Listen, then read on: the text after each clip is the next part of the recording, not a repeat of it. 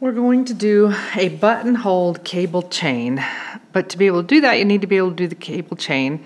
And those of you that were with me in Stitching Society last year already know how, but I'm going to do a quick review. We're going to work on a line. It does not have to be a straight line. I'm going to start by coming up on the right side. That's because I'm right-handed. If you were left-handed, you would work the other way. I'm going to hold my working thread up and put the needle in front of it, wrap the thread over the top of the needle and back up, and then I'm going to go down a short distance away from where I came up. I'm going to travel forward under the line and then bring the needle back up on the line. Don't pull it all the way through yet. Now, before we do anything else, be sure to pull those wraps up on the needle. We don't want them loose at this point. Then we're going to wrap our working thread under the tip of the needle. And now we can pull through. Okay, so there's our first link. I'm going to do the same thing again. I'm going to hold my working thread up, put my needle in front of it, wrap the thread up and over the top of the needle. I'm going to go down a short distance away, so it should be about what you're doing here, what you did at this very first one.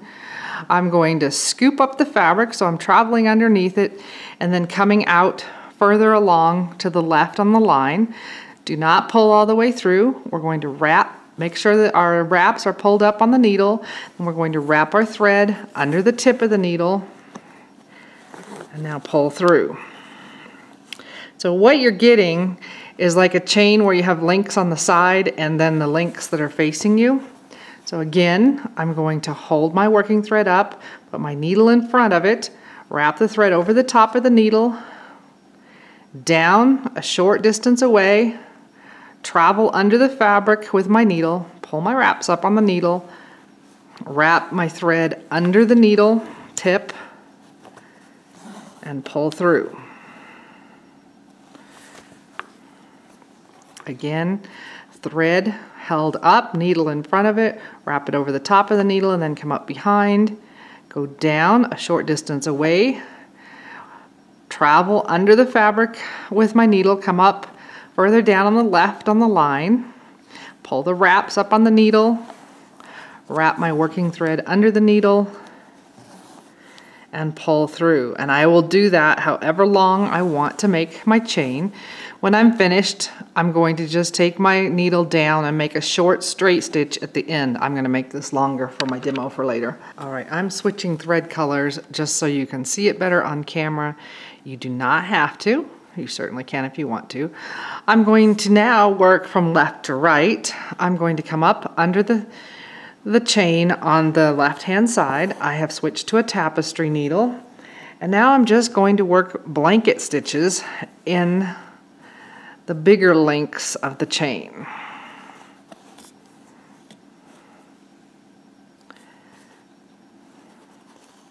So you know how to do our buttonhole really, because these are right next to each other. And of course, the bigger the links, the more stitches it's going to take to fill in. And you do want to scoot them up so they're right next to each other. I think I can go one more. When I finish with this link, I'm just going to skip over to the next one. So I skip this one that's flat in here and come over to this one.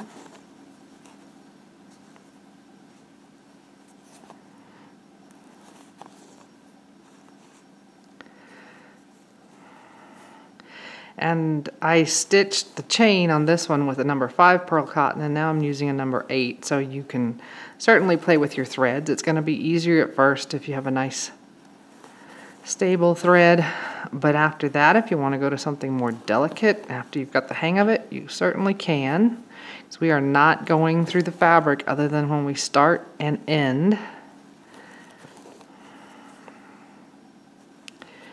Okay, so I'm just going to keep doing that. I skip over to the next big chain, And I will just stitch all the way down to the other end, and when I get to the other end, I'll just take my thread down behind the chain to finish it off. My orange chain has been buttonholed on one side, and I can stop there if I want to, or I can just rotate my work and come back up the other side exactly the same way. So it's just continuing on with my buttonhole stitch. And if I had matched the thread that I'm doing the buttonhole stitch with to my background, to my chain thread, then I wouldn't have a little bit of orange showing through. Maybe you want that. So there's one, and I would just hop over to the next one.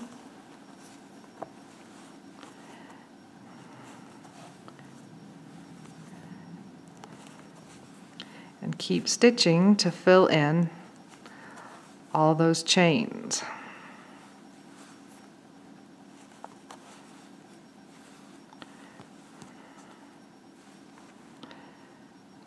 So one side or two sides, that's one option. Sorry, I was moving off the camera. Do a little bit more. I'm running out of thread, so. And go over to the next one. And it's just buttonhole stitches to fill in the whole chain link.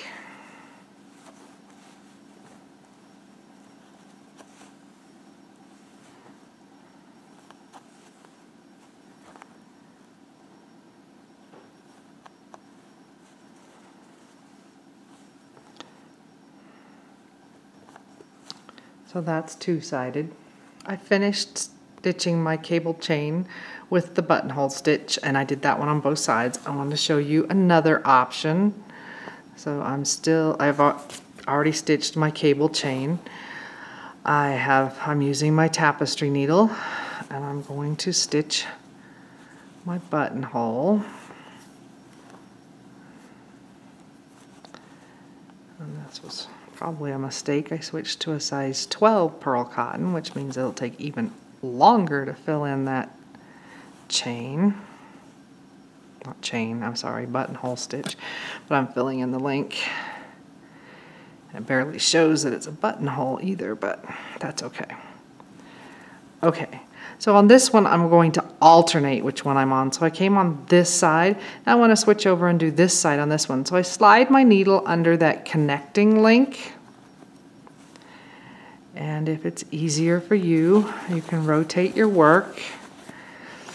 You are going to need to be able to do the buttonhole either from right to left or left to right with this right to left or left to right. And then I just do the next link.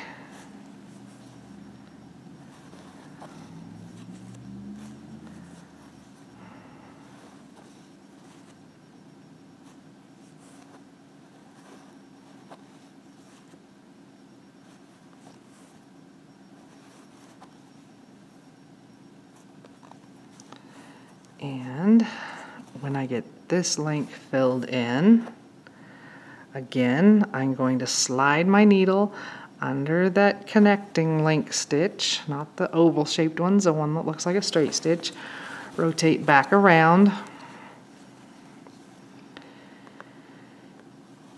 and fill in the next one. So all you're doing differently here is sliding under that connecting stitch to get to the other side.